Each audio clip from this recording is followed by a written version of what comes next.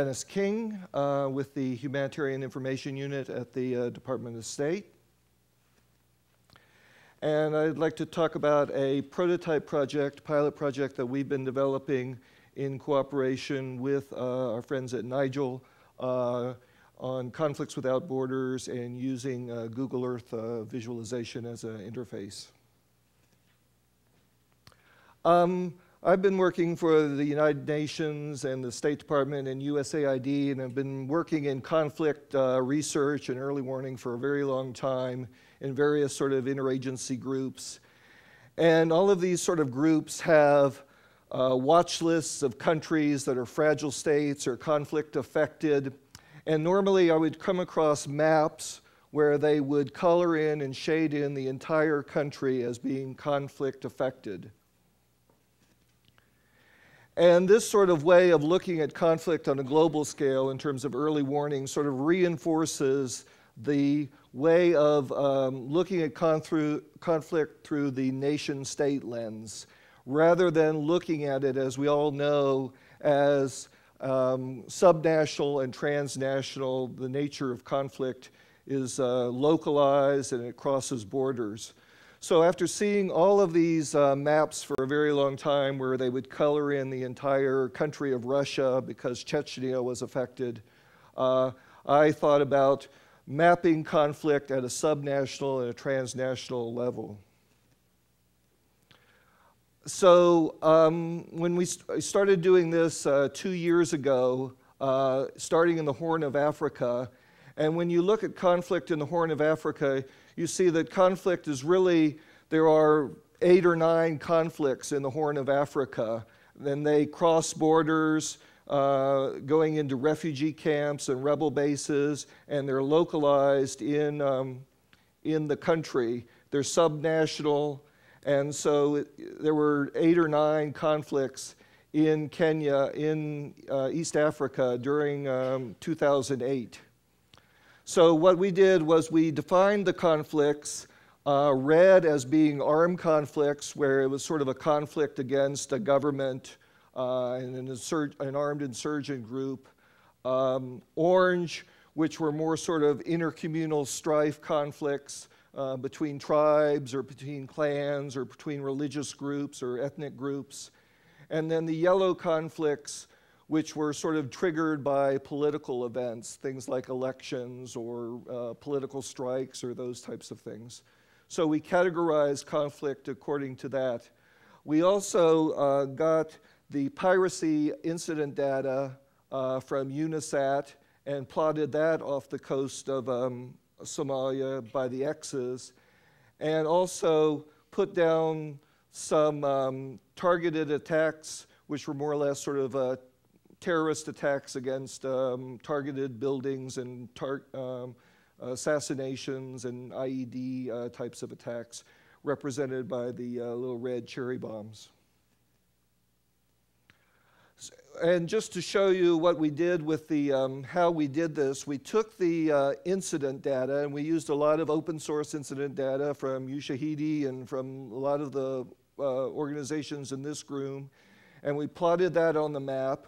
And then we also took where internally displaced persons were congregated and concentrated in the country, as well as where the refugee camps were on the outside cross borders and rebel bases cross borders. And then we just drew a polygon around those areas.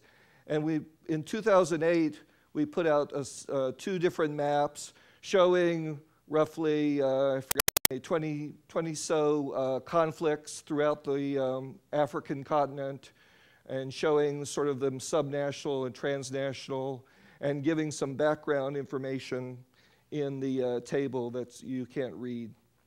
So anyway, we published this map, and then this guy named Patrick Meyer contacted me and said, hey, can you give me the shapefiles of these polygons you got? And I said, yeah. So we sent Patrick the shapefiles, and I believe he turned them over to Nigel, and they put it on a Google Earth interface.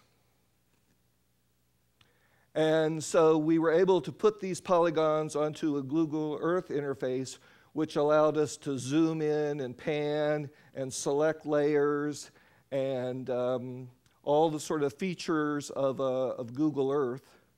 So this is the way it looked, our first effort. And then they were able to put the textual information about each conflict, giving the background, the severity of the particular emergency. So you could click on a point in the polygon and up would come this pop-up text box giving people background on the particular conflict. And then showing you can turn on and off layers. You could, just ask for the armed conflicts or the intercommunal strifes. You could select ones by date, including the definitions that we used for defining the conflicts.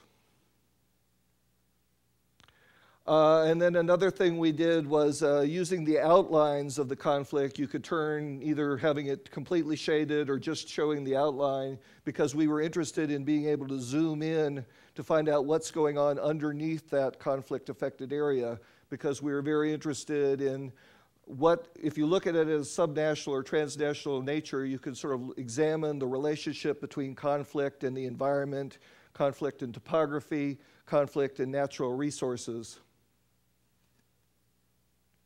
And again, as you zoom in, you could click on the box and up would come some contextual information about that particular conflict.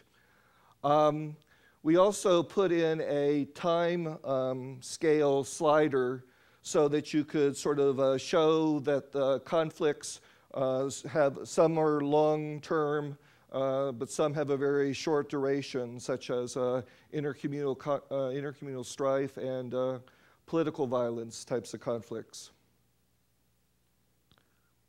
So this is our animation showing that using the Google Earth interface, you can see how conflicts are expanding and contracting, how the areas of conflict change, and giving it a more interactive analysis so that people can look at the relationship between conflict and the rainy season, the relationship between conflict and political developments, so all types of temporal analysis that you could do showing a relationship with conflict. Another example is zooming in, being able to show how, again, the conflict is expanding and contracting over time, and how these areas are not static, but they're dynamic and moving around. And I think one of the things that's come out of this conference is that a lot of the collaboration, and the Humanitarian Information Unit has been working with a lot of the groups that are here, groups in the United Nations, the NGO community, and the academic community. And I think we're moving into a concept where no one organization takes credit for everything, but it's a very joint and partnership efforts and activities. Thank you.